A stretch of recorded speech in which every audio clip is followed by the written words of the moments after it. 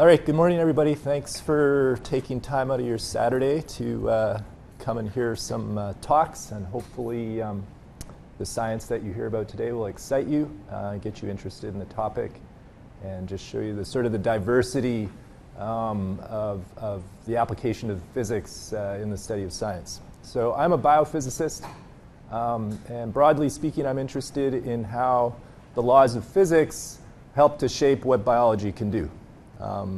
And so I've studied a wide range of topics, all the way from how tissues get developed to what I'll tell you about today, which is how things move at the cellular scale. And the main thing that I want you to take away from today, if you take nothing away about like what I tell you about my research, hopefully what you take away is that the way water behaves for things that are really, really small is way different than we experience water.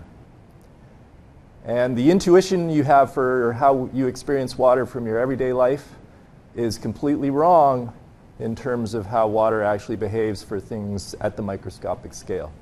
And so that's what this demonstration will do. It's a bit magical, and so I hope that it provides some wow factor.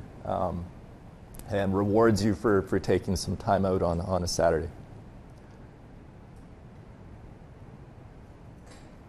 So these are some of the examples. I even have some movies of things moving around at the cellular scale. So we're all very familiar with viruses these days. The picture on the left is a rendition of some viruses floating around in the body and trying to invade one of your cells. So how does a virus interact with your cell and move around? The other images are of the patterning of tiny little molecules on the surface of a bacteria. So how does these molecules fight against the random forces that are kicking things around in a chemical system and yet still be able to pattern its space? And then these are bacteria swimming around, and they look like they're swimming around just like we would swim in water, but that's what the hope of my demonstration is to show you today, is that actually how they experience swimming in water is very, very different than us, and the strategies that you then need to develop in order to swim in water at that scale are also very different than how we swim in water. Whoops. Click on this one again. And then this is a picture of a neuron, and you can see that there are things in green there being trafficked in very directed fashion. And so what are the entities that cause this directed transport at the cellular scale? So 4 things I want to talk to you about is, I hope by the end, if you had to swim in honey, you would know how to do it. Second thing, I'll give you some case studies about how things actually move at the cellular scale and some of the strategies that nature has for overcoming some of the physical obstacles that are imposed on it. The main topic of my own research that I want to tell you about today is a mechanism for moving things around at the cellular scale that uses, I guess, the cartoon of a burning bridge. So that if you're on a track and the track is burning behind you, well, you can't very well go back towards, you wouldn't want to go back towards the burning track, right? So the only way that you should go is to keep moving forward. And we'll see that there's chemistry inside the cell that basically implements such a system so that the object that's being transported keeps moving in a directed way. And then lastly, what a lot of, once we study a scientific problem and we figure out sort of how the system is behaving, we have some ideas for the mechanisms. The next step is to try to engineer things. And so it then moves into the realm of engineering, of trying to take these ideas from biology to try to engineer microscale lawnmowers or objects that are operating using this burnt bridges style mechanism. So life is water. and lots of living things live in water.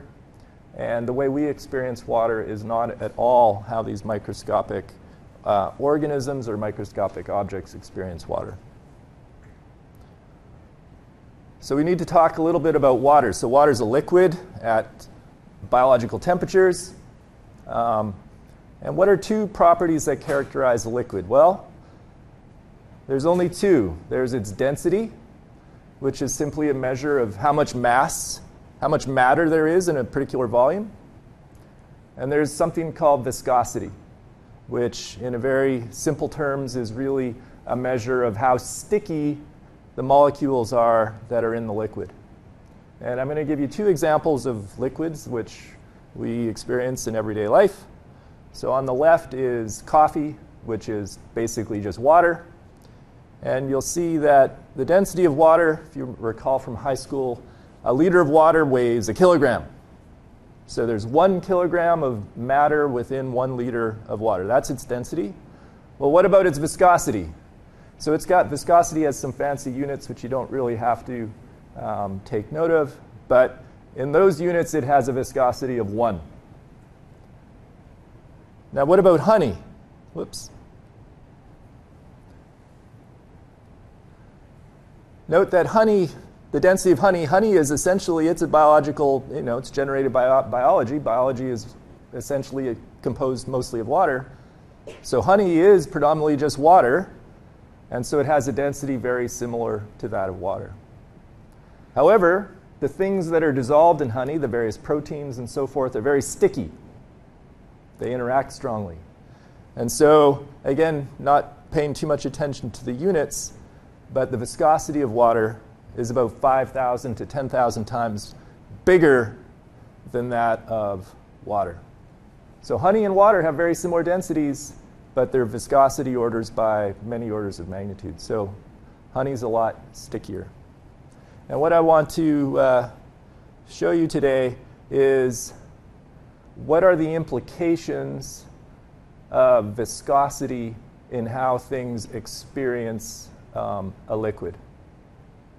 And so this is a demo that I have here. So here I just have in this beaker, this is just tap water. And I'm going to do what many of you might do with your coffee in the morning by putting in some cream. And instead of cream, I've got just some food coloring. And you can see that it made a splash, and it's sort of swirling around in there. And now I'm going to take this little stir stick and mix it up. And it mixes in pretty well, and now I basically just have green water. And I swirled it in a, what direction is that? Clockwise way. How many of you think if I swirl this in the clockwise way that I'll get back my original drop of food coloring? Anybody? Okay, you've already experienced this every day in your life. So if I go in the reverse direction, it's still mixed up, right? I can't get back my original drop of food coloring. However, in this container, I don't have honey. I have another substance which is got a viscosity which is very similar to honey. So it's got a viscosity that's probably 5,000 to 10,000 times bigger than the viscosity of water. So it's very sticky. I've got some of it here. You can see it sort of sloshes around, but it sloshes around like honey. It moves slower than water. And what I'm going to do is I'm going to take a drop out of it. And I never did any chemistry or biology at university, so my skills are not great, but we'll see what I can do. All right. So I've got some dye in this pipette, and I'm going to stick it down. Oops, that's the wrong way. Again, don't get me to do experiments. So I've put, what do we have there? Is there a dot and a streak? You can see that there's a dot and there's sort of a line, right? And I'm going to do the same thing. I'm going to stir this liquid in a, I'll do clockwise first. So there's a stir stick on top. And if I stir it, so that's once around, twice around, 3 times around, 4 times around, 5 times around, 6 times around. And you can see it's been mixed in to the liquid. Not as much as in the water, but we've mixed it to some degree. What if I now reverse my action? Is that the ring that I see that appeared there? Yeah, see the drop has now been completely smeared out sort of into a band in this liquid. Now I'm going to reverse my action by going in the other way.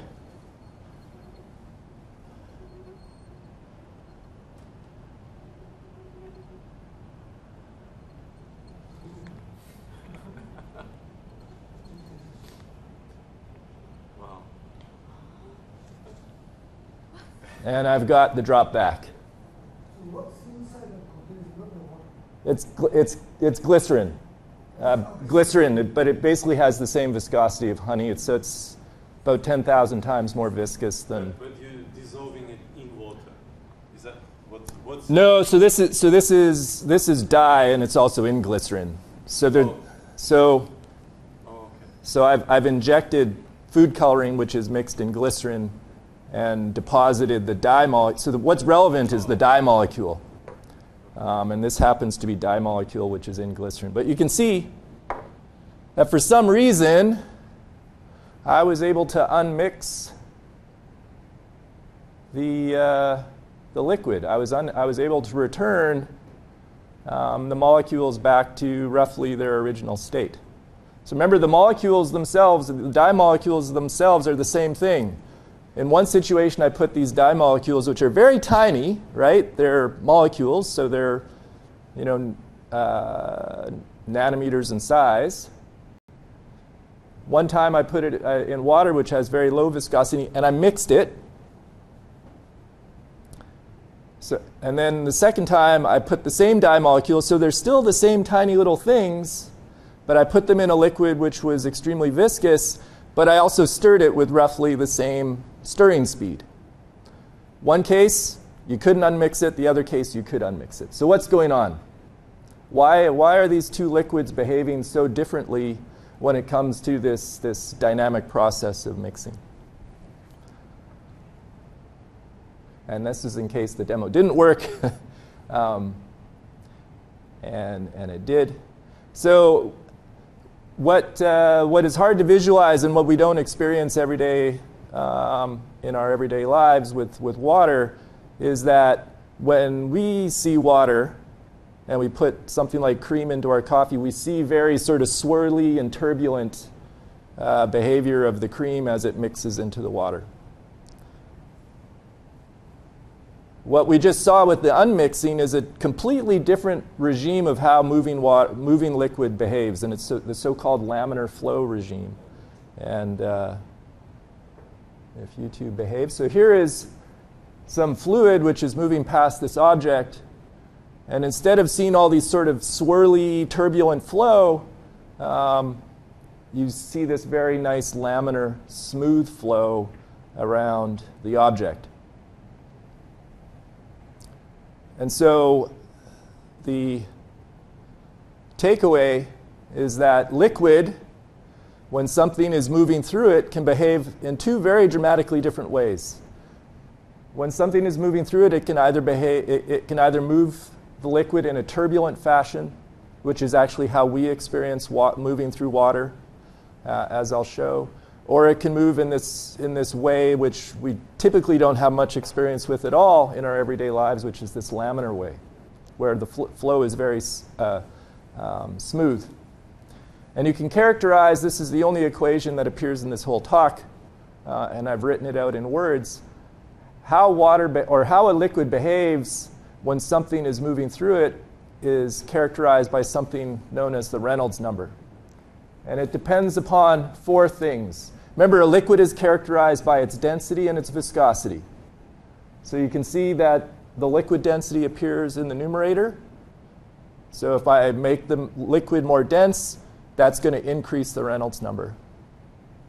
It also depends upon the viscosity of the liquid. The viscosity goes in the denominator of the Reynolds number. So if I make the viscosity bigger, the Reynolds number goes down. And just to get to the punchline, if the Reynolds number is big, you get turbulent flow. If the Reynolds number is small, you get laminar flow. Our everyday experience with water is always in the turbulent regime, always in the high Reynolds number regime. But microscopic things experience water on the completely opposite scale, which is the low Reynolds number regime and is the laminar flow.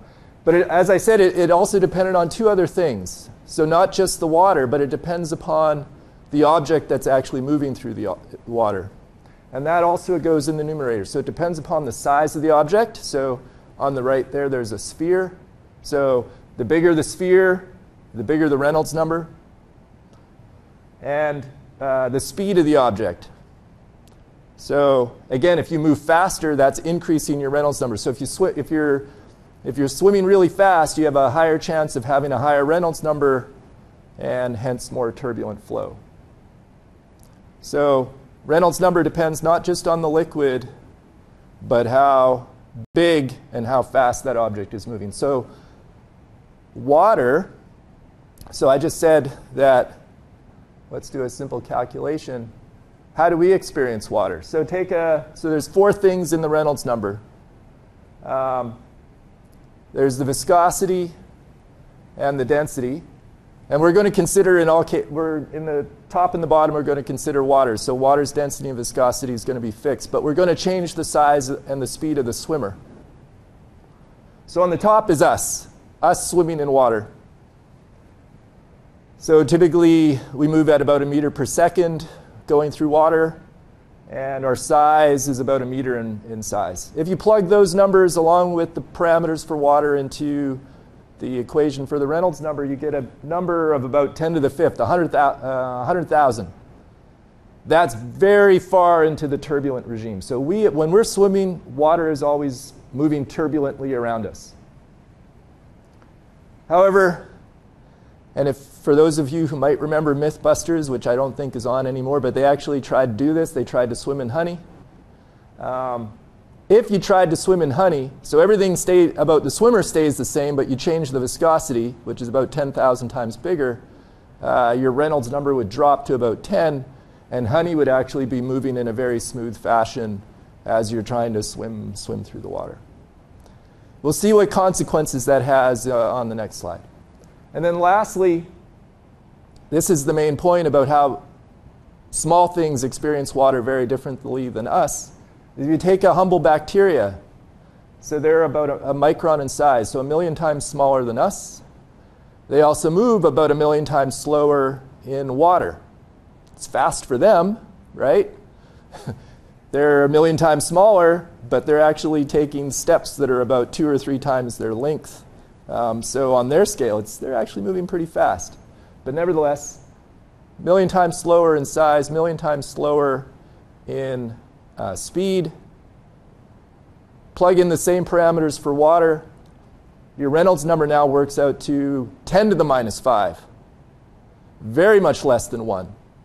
So extremely small. And so living things on that scale experience water very much in the laminar regime. So what consequences does that have? So again, physics imposes constraints on what biology can do. Biology has to come up with strategies to deal with the physics that it finds itself in. So let's think about swimming. How do we swim? Well, we tend to flap our arms, right, in some way. And that actually allows us to move through the water. So here's a little swimmer, like a bathtub toy. It's simply got a paddle, and that paddle's just going to move symmetrically back and forth. And we'll see how well that strategy works in the turbulent regime and in the laminar regime. If I was, as I showed you with the laminar regime with the glycerin, where I was able to undo my motion, if I'm just moving back and forth like this, what do you think? Will I go anywhere? I push the liquid, and then I undo my motion. Where do I wind up? At the same. So you'll see that you stay in the same place.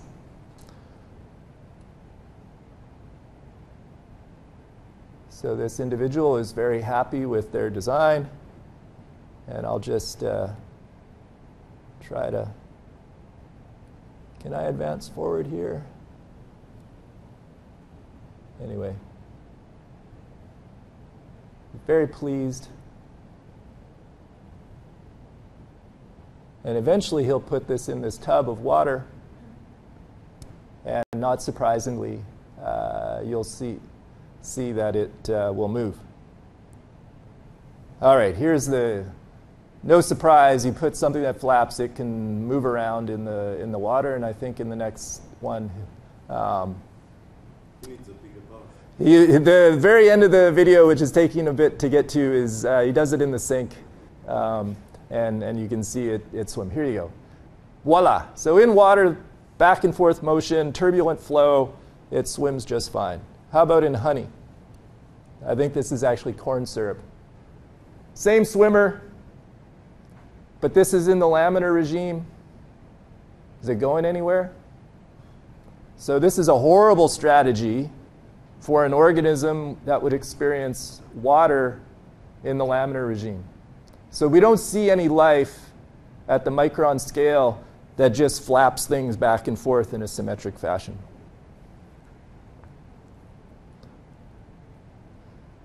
So you need a strategy to overcome that. One particular strategy that some bacteria use is to use a helical propeller. This breaks the symmetry. Don't want to get into the details of that argument. But you can see now, and this is a bit slow, but if you watch carefully, the left propeller is pretty much touching the left side of the tank. And by the end of the video, you'll see that it definitely has moved away from the side of the tank. It's spinning very slowly, but nevertheless, it is actually translating as it moves. And so you're still in the laminar regime, but by just changing your motion from simple back and forth symmetric motion to something which breaks symmetry, you can actually move in the laminar regime.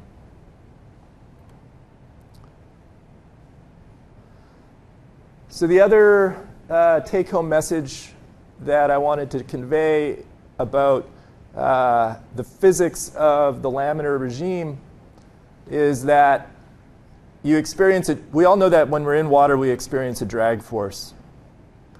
Now, the drag force that an object experiences when it's in the laminar regime, it behaves differently than the drag force that we experience when we're swimming through water in the turbulent regime.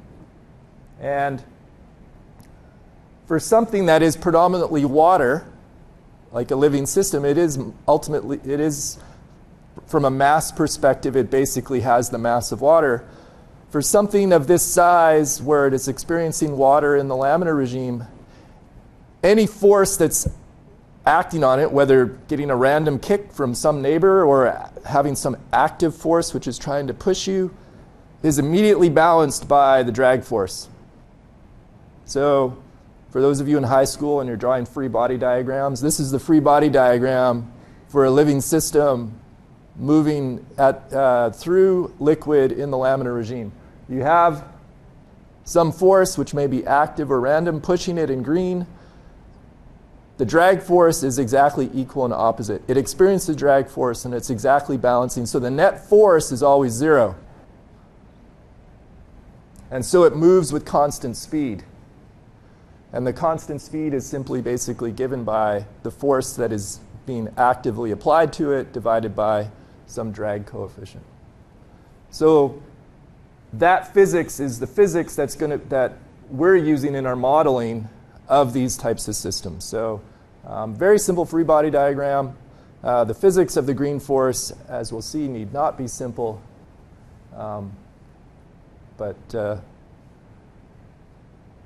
So how do things at this scale actually move? And so there's two predominant ways by which things at the microscale move. They either move by what's on the top is known as Brownian motion or diffusion, which is just the movie on the right is just showing a particle in yellow. It's being collided or acted upon by the thermal motion of all the other molecules that are around it, and it's essentially doing a random walk. Interestingly, as I'll show you on the next slide, even though you're doing a random walk, you actually can still move. You actually can still cover distance. The second way, which this didn't play. There we go. Get it to play again. Is this going to play again? Here we go. Is sort of your classic molecular motor. So this is a protein. This is kinesin. It's taking in energy, and it's actually executing some mechanical motion, exerting a force in a very specific way, and is able to transport cargo.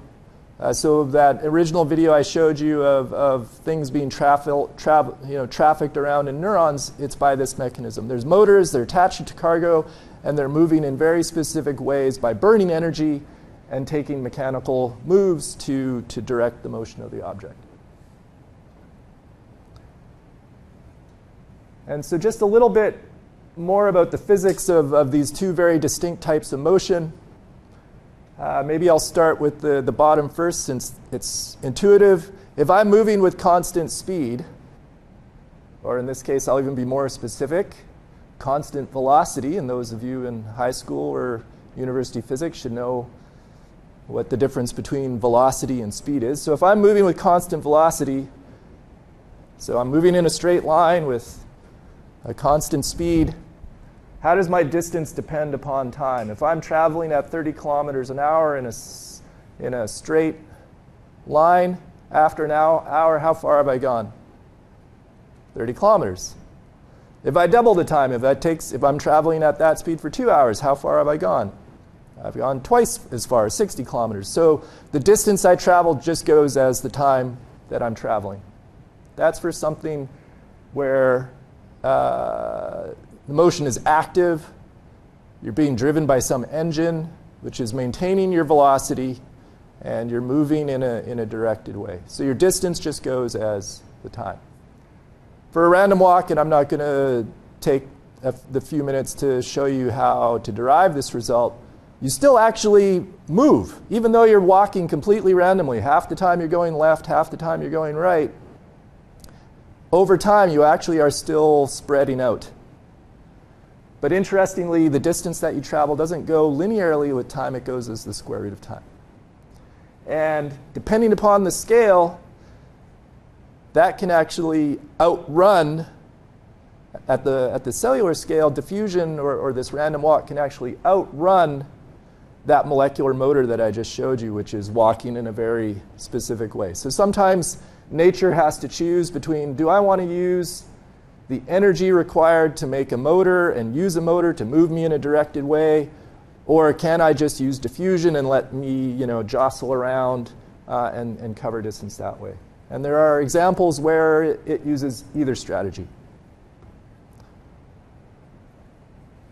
So the picture of kinesin or myosin or dynein, these typical molecular motors that are burning energy and making some sort of mechanical motion, is not the only way that you can actively move things around in a cell. And so this gets to the last part, moving towards the last part, which is an alternative mechanism for making directed motion in a cell. And this is a picture actually of unfortunately, a trestle bridge burning in Alberta.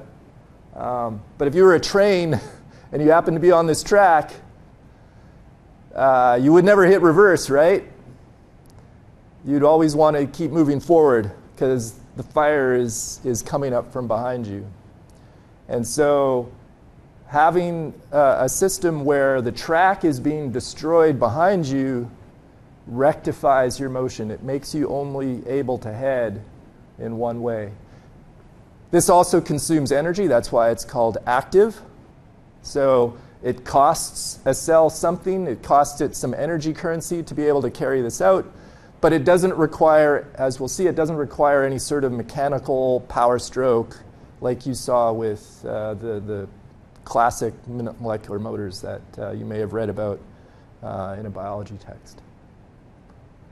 So I just want to present you with a couple case studies of where nature uses this type of mechanism, or where it was discovered that nature uses this type of mechanism. The first is sorting the DNA inside your cell. And the cells that I'm considering here are bacterial cells. So shown in red and blue are the big chromosomes that exist in the bacteria. The bacteria has replicated its chromosomes, so there's two. One is in red, the replicated one's in blue. The cell is dividing, so it's getting bigger. And when it divides, it would like to have the red DNA in one daughter cell and the blue DNA in the other daughter cell. However, there's also genomic information. There's also little pieces of DNA in bacterial cells called plasmids. Those are shown in black there. You may have heard of plasmids here. Some of the fancy cancer treatments these days use plasmids to get into our cells. But bacteria have them just by default for carrying kind of the cool functions that the bacteria might have. They actually reside on, they're encoded as information in these plasmids. And when the bacteria is dividing, it would like, if it's got only a few number of these plasmids, and they're moving around in the cell sort of randomly, then when they divide, you may not always get the number of plasmids in each daughter that you'd like to have.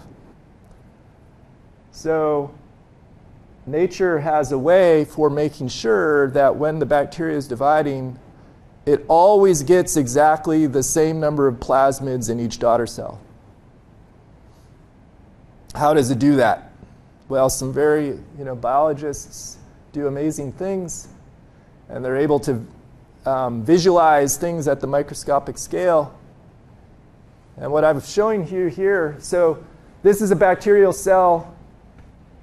This here is a bacterial cell. It's growing. It's about to divide. And shown in red there is one of these little circular plasmids. And you can see it's not just moving randomly around in the cell. It's moving back and forth like an oscillation from one side to the other. How on earth is it doing that? As a physicist, that intrigues me, right? It's not doing random motion. It's doing, it's doing something. What if we have a cell that has more than one plasmid? So it starts with one, but then you get two. And they separate.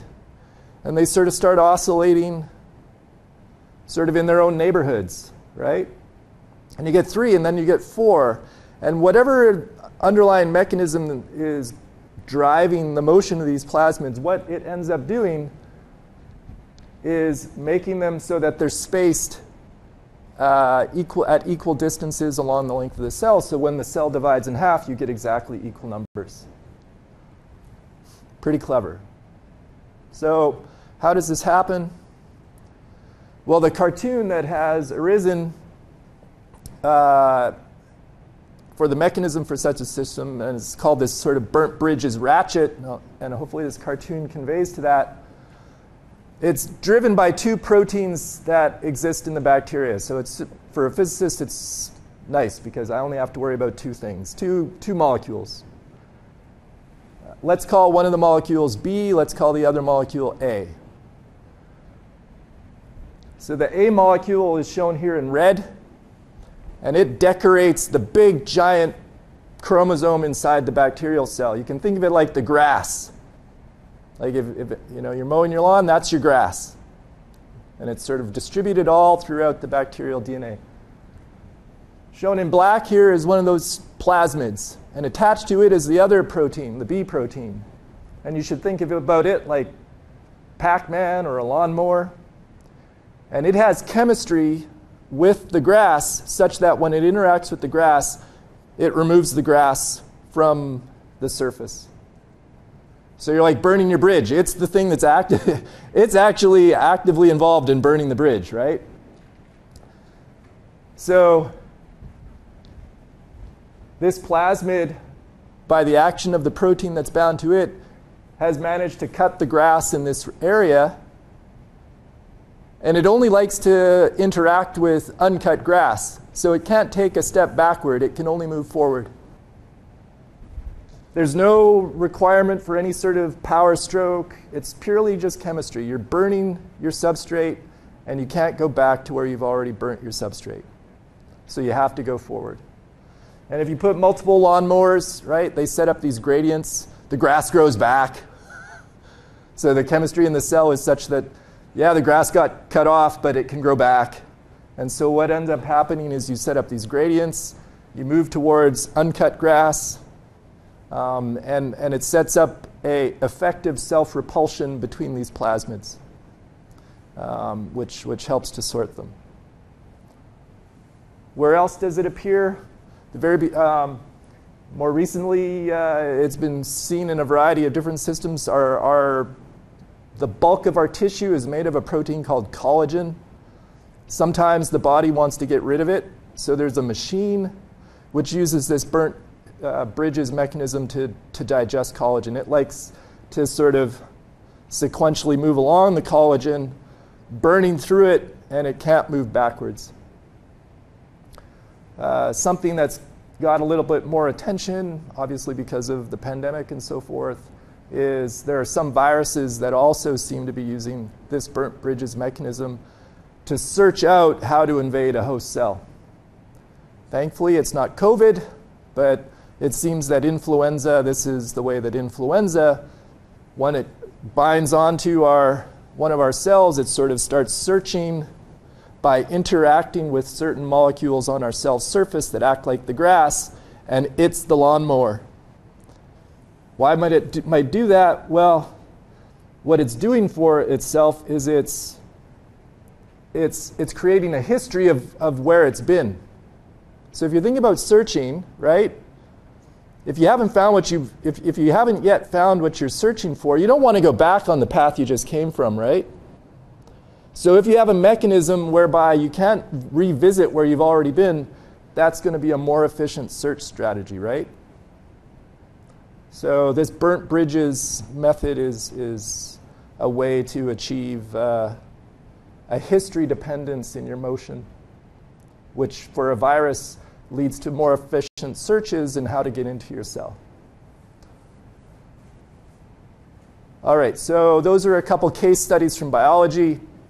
We have some of the ideas about turning those cartoons using the laws of physics into a predictive model, which I'll just briefly show you here.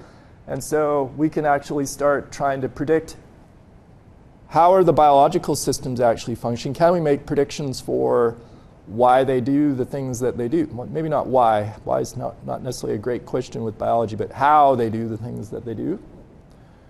And then the second thing is, could we also then try to engineer these systems, potentially for treatment purposes, or just for making our own sort of micro or nanotechnology that would use these principles to operate at that scale. So here's a little artist rendition for some work that we actually did. So these balls are like these little micro scale or nanoscale lawnmowers via their chemistry interacting with this track. And you can see they're cutting out pathways and rectifying their motion as they move on the track. Scientists have actually engineered these things out of the context of the cell. So now this is just on a slide that you put under a microscope. And this is actually by a group who took those two proteins which are responsible for sorting DNA in bacterial cells. They made a completely artificial system where they decorated a tiny little microsphere with the B protein, that's the mower protein, and they put it onto a carpet, which was a flat surface carpet, or a flat surface which is decorated by the A protein to create this sort of chemical carpet, this substrate. On the left, if you put those beads on a surface where the carpet doesn't exist, so this system is not going to work, you don't have both proteins, they just rattle around and do Brownian motion. They just diffuse. There's no real directionality in their motion. However, if you put those beads onto a surface where the substrate is, where that complementary protein that they want to interact with, the grass, you can see that they get very directed motion, right? They move predominantly in almost straight lines and with constant speed. There's a force that the chemistry is exerting. That's an active force. Remember, the drag force is going to exactly balance that. So the net force is 0, but the result is that you move with constant speed or roughly constant velocity. As you can see, you're moving pretty much in a straight line. That got our attention, right? Here is an engineered system.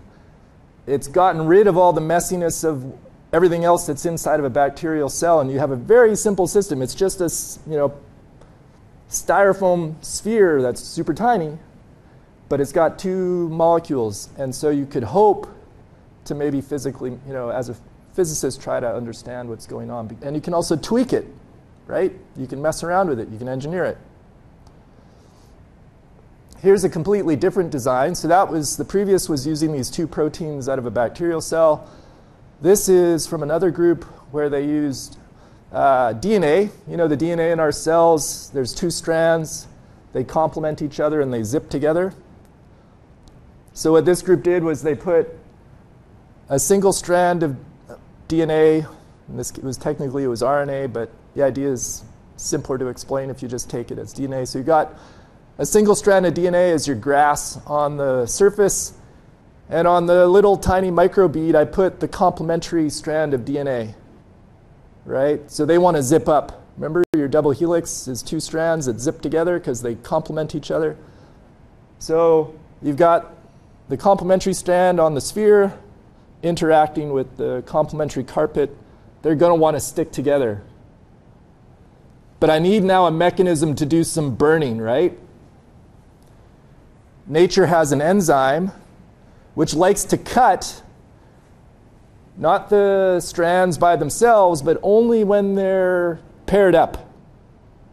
So floating around in solution is that green Pac-Man, and it's only going to burn right at the interface where the DNA is paired up. So that's your burning mechanism.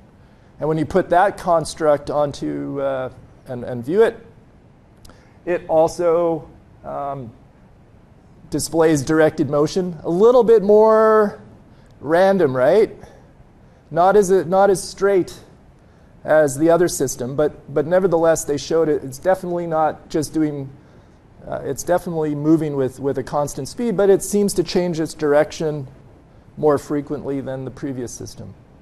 Again, that sort of like, as a physicist, you're like, oh, okay, here are 2 different systems sort of using the same principle. One went more straight, the other is going a bit more, or it can change its direction. Why might it do that?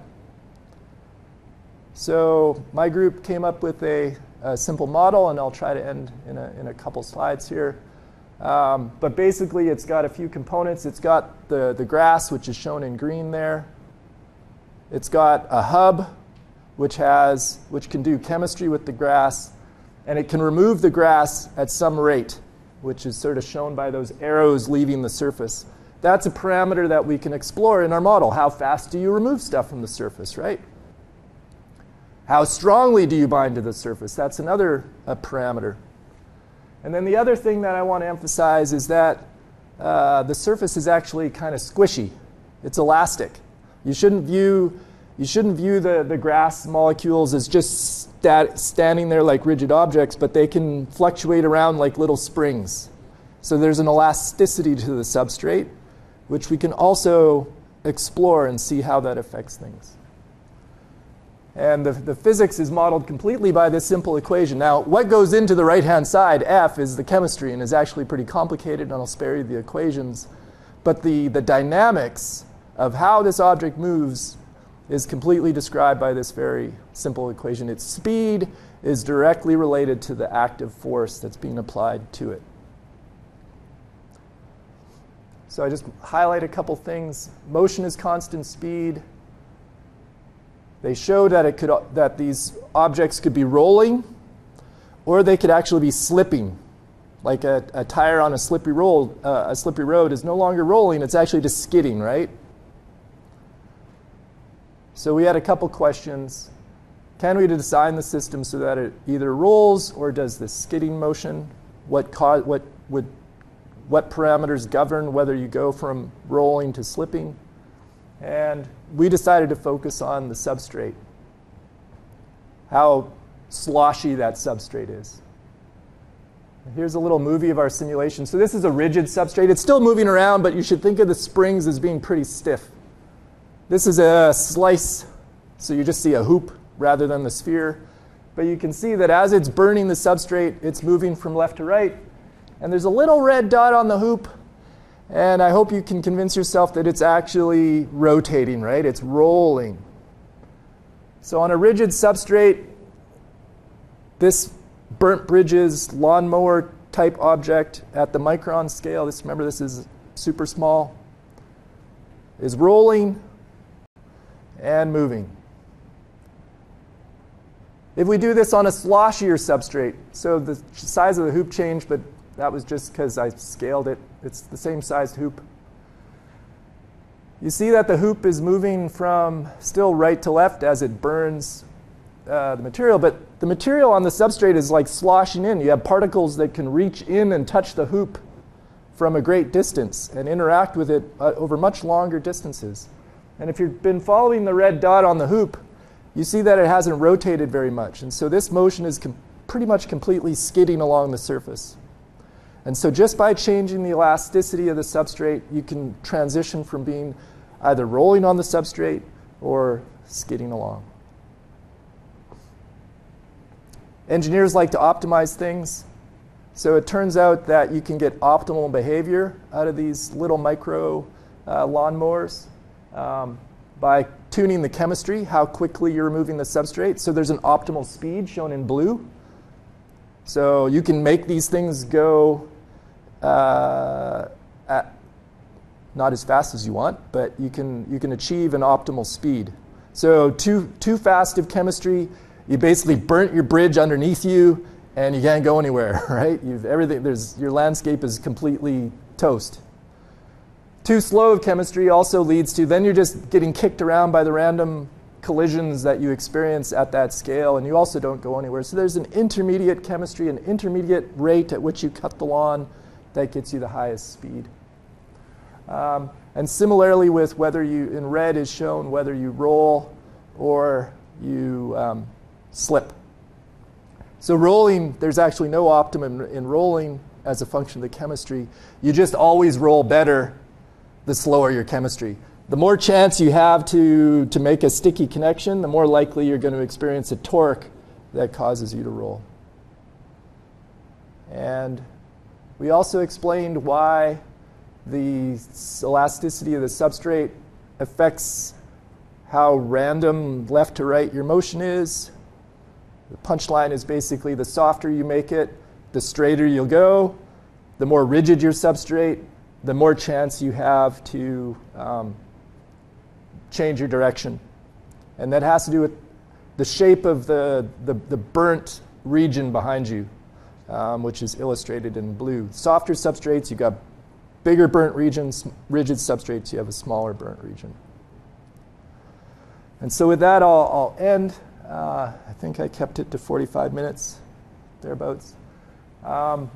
So if you forget all of the last half of the talk, hopefully the magic demo is something that will stick with you, that the way microscopic things experience water is way different than the way we experience water. And so life at the microscopic scale has to do things very differently if they actually want to move in this environment. I tried to highlight for you this chemistry-driven way of directing transport. You're burning things, you're using energy. Yes, the cell has to use energy, but you can direct things. And I didn't get into too much of the details, but I showed you some of our predictions on the engineered systems about how our modeling efforts, taking the physics about how we know things behave in the laminar regime and the knowledge of the chemistry to make predictions about why these engineered microsystems behave the way they do. So with that, I'll end, but it's not my own work. It's the work of a few talented former grad students, Lavisha and Mark, who did all this work on motors, both in the context of a cell and also on the engineered systems. And then my current group is currently with Hoda and Amin and Nassim, who are working on things that are completely different. So I myself am sort of tinkering with this stuff still, but the research efforts change as you go on. Happy to take any questions.